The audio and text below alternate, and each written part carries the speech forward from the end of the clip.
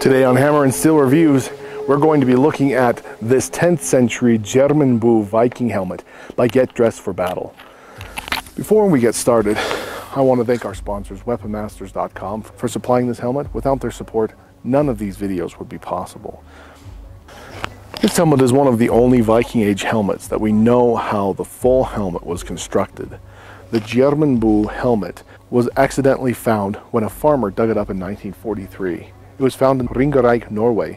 Not long after, archaeologists from the University of Oslo went to the site and found large burial mounds. In the mounds, they found many artifacts, chain rings, buckles, weapons, including the fragments of the German Boo. It consists of 4 separate helmet panels, and they're held together with these strips. The oculars are unique to this piece, but the original does have lined engravings into the spectacles. The original helmet has this spike on the top of the helmet. Though the spike is much larger on the reproduction, it's thought to be purely decorative. The original most likely saw combat, as there are some signs of wear and tear on the helmet. Most notably, the large sword-shaped hole on the side of the helmet. That being said, the damage left by the throwing spears looks a lot like the triangle wound in the side of the original.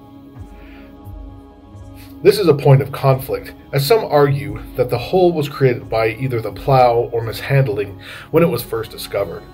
That brings us to the main debate about this helmet. Some have argued that the ocularies or spectacles act like funnels and do more harm than good. We spent a couple hours throwing spears and firing arrows at this helmet. We varied in distance to the target, throwing spears of different hefts, different weights.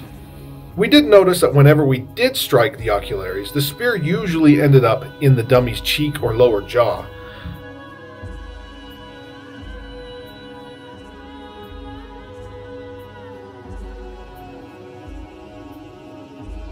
You can see in this shot that the spearhead is diverted into the cheek. Notice how the trajectory changes. At first glance, we felt that this was full confirmation, but on closer inspection, we noticed that the spear hits that hit the ocularies or spectacles often left far less damage. In this same shot, the spearhead slices the dummy's cheek open, but it does not go through the skull, potentially saving the person's life.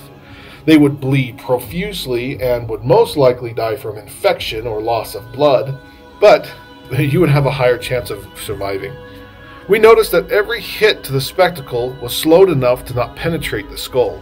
Though this isn't definite proof, the amount of damage received to the head without the helmet was, well, fatal.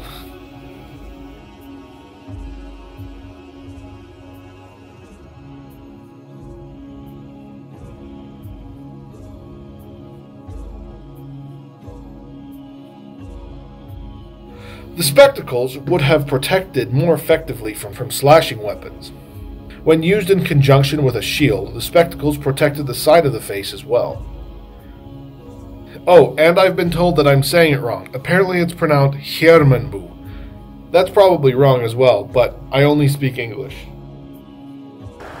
The original chain drape on the back of the neck deteriorated, but we know that they were held together by butted rings, as there's no visible rivets.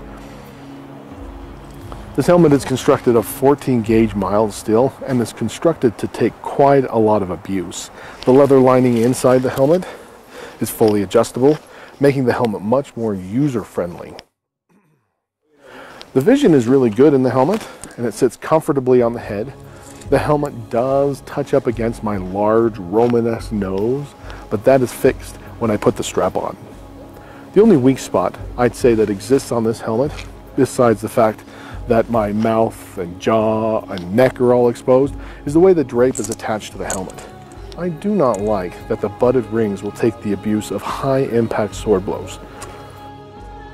I would not necessarily suggest that you engage in high-impact combat though, as you might expect to receive blows to the face and the neck. The best part about this helmet is that it completes a Viking kit so well. Its satin finish is very nice and appealing. I proudly have added this helmet to my personal collection. Thank you all for watching, and if you'd like to pick up this great helmet, please go to weaponmasters.com and use the promo code HandsViewer2020. That'll get you 10% off your first full order. Thank you all for watching, and if you'd like to support the channel, please like, subscribe, and hit the bell notification to stay up to date with all of our newest videos. Thank you again for watching, and as always, may all your days be filled with history.